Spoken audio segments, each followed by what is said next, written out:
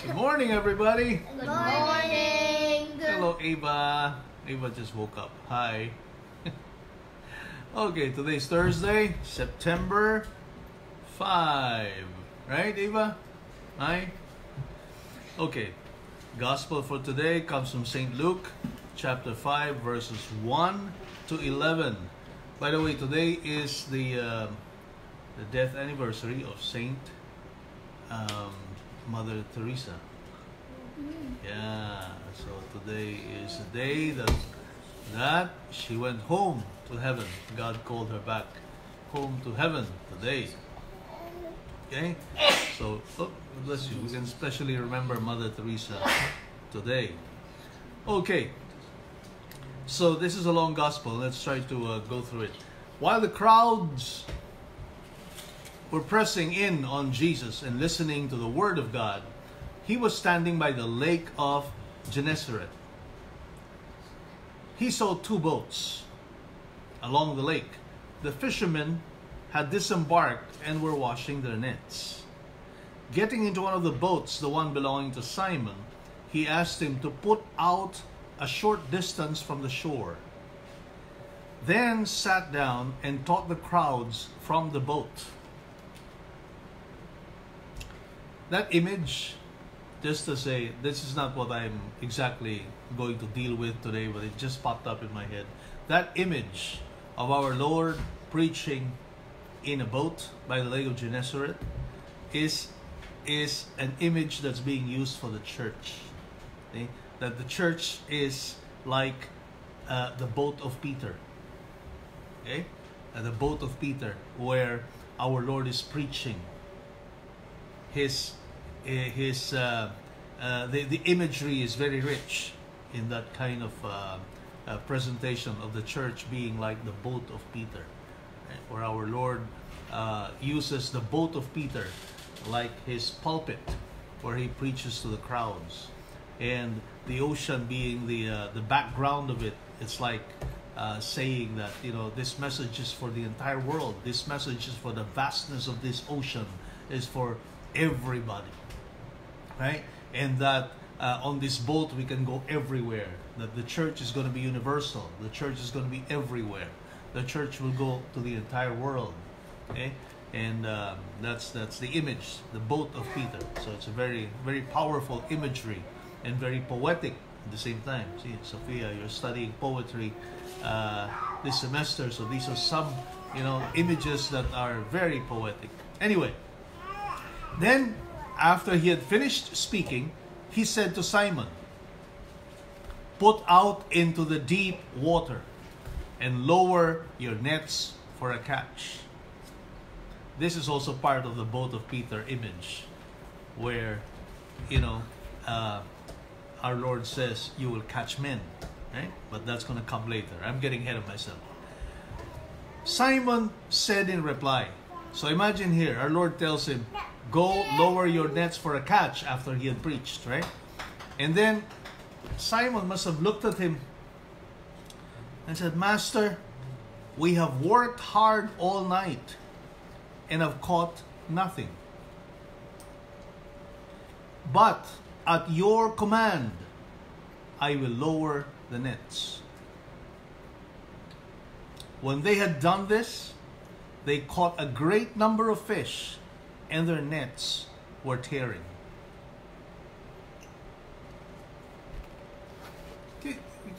This thing never ceases to amaze me, right? Imagine the humility of Saint Peter. He, the skillful fisherman, he has grown old in the lake of Gennesaret, fishing all his life, right? A skill that he must have inherited from his own father. The whole village was a village of fishermen. They knew their craft. They knew their trade. They knew what they were doing. They knew what it meant toiling all night, catching nothing. They knew the conditions of that lake. They must have memorized even the patterns of how the fish behave in that lake. And they tried the whole night as fishermen do. They don't fish during the day, right? There's a reason for that, because they need to attract fish, and they make use of little lights that attract the fish to the surface. So you can't fish in the morning. This is already morning. He was already preaching to the crowds. Yet he tells Peter, lower your nets for a catch. Right? So Peter must have scratched his head and said, what's this carpenter telling me to do? I am the best fisherman around here. Why do I have to listen to a carpenter who knows nothing about fishing and tells me, lower your nets for a catch? But look at the disposition of St. Peter. He says, Master, we have worked all night and have caught nothing. Yet, at your command, I will lower the nets. St. Peter demonstrates great humility in obeying the command of our Lord. Humility is the precursor, so to speak, of obedience. Obedience hangs on the virtue of humility. Proud people don't know how to obey. And that's the story of pride. That's the story of disobedience all the way from Adam and Eve. Right? All the way from Adam and Eve. Adam and Eve were so proud to obey a very simple command of our Lord, do not touch the fruit of the tree in the middle of the garden. Right? And that is what caused us the great misfortune of original sin, which of course is also a happy fault, in the sense that without original sin there'll be no salvation, there'll be no revelation, there'll be no cross. Right? But that's beside the point. The point we want to make here is that in order to obey, we need to be humble. So that is why it's very easy to see every time you find a disobedient person, okay, or a disobedient child, you already know that that person, that child, is full of pride. Full of pride. Because a proud person cannot obey. Cannot obey. And pride is a very, very bad sin. Pride is a very, very bad tendency. And really, if you're full of pride, you can go too far in the realm of virtue. Okay? Because every other virtue is going to be difficult for you to fulfill if you are proud. But most especially, the virtue of obedience. So what does St. Peter demonstrate here? He shows us the prerequisite for obedience. We have to be humble. We have to be humble. And we have to trust authority. We have to trust the people who make us obey. Because what is obedience? Obedience is the submission of your own will to the will of another. To the will of somebody who's superior to you. To the will of somebody who has command over you. To the will of somebody who has authority over you. And who are these people we're talking about? Well, number one, you begin from your own home, right? Your parents, right? Your older siblings, perhaps. And as you go out of the home, then there are other people you are subject to. There are other people who have authority over us. There are other people who have command over us. Okay? And that is not a bad thing. That is just all part of the fabric and network of human structures that are all an image of the relationship that we should have and that we do have between us and our Father God. Right? All human authority on earth is nothing but a mirror of our own divine filiation, of our own sonship with God who is our Father. So this obedience to your parents and to every authority on earth that have authority over you is disobedience to God. Because your parents and people in authority over us are representatives, stand-ins for God's authority over us. So let us learn to be obedient. Let us learn to trust.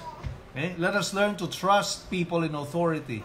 Let us learn to trust our parents. Because even if at times we think that our parents don't know what they're telling us, or they don't know what they're saying, even if it may appear that way to us, rest assured, they're never wrong. And rest assured, when you obey, you will never be wrong.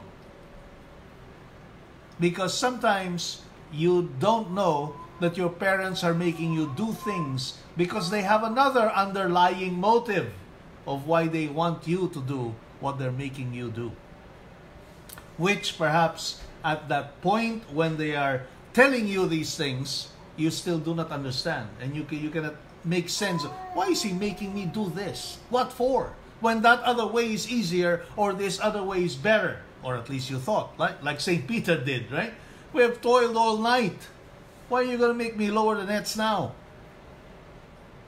Right? Or in another case, when Jesus already resurrected, and the same story happened, he found them in the lake, right?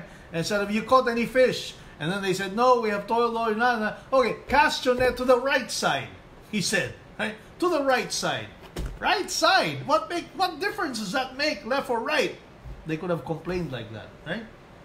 Same thing with you. Many times, you complain like that. Why do I have to do it this way? Why not the other way? Is this thing, I think this is better. Nah, trust. Trust the one who is telling you to do things. Trust the one in authority. That's part of your humility, the humility you need to obey. Okay? Instead of fighting authority, trust, be humble, and obey. Because you never know, there might be other reasons why he's asking you to do, why those in authority are asking you to do, what they're making you do this way or the other. So, before we rebel, before we go against authority, before we despise obedience, let us put our humility in check. Rather, let's put our pride in check. Okay? And first ask ourselves, okay, where is my humility here? Maybe I can try to practice humility a little bit better. And you know, I like a military, there's a military saying in the military establishment, which goes like this: obey first before you complain. That is something that when I was in the military training, something that they drummed up in our heads all the time. Obey first before you complain. That is the kind of obedience that's required of soldiers. Okay? And that's actually the kind of obedience that should be required of everybody. Obey first before you complain. That way, you'll realize later on, you have no reason to complain after all. Okay? So let's all be soldiers.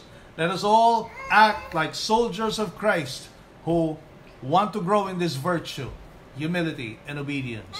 So before you complain, next time around, remember, you are a soldier of Christ, and act like a soldier. Obey first before you complain. Okay.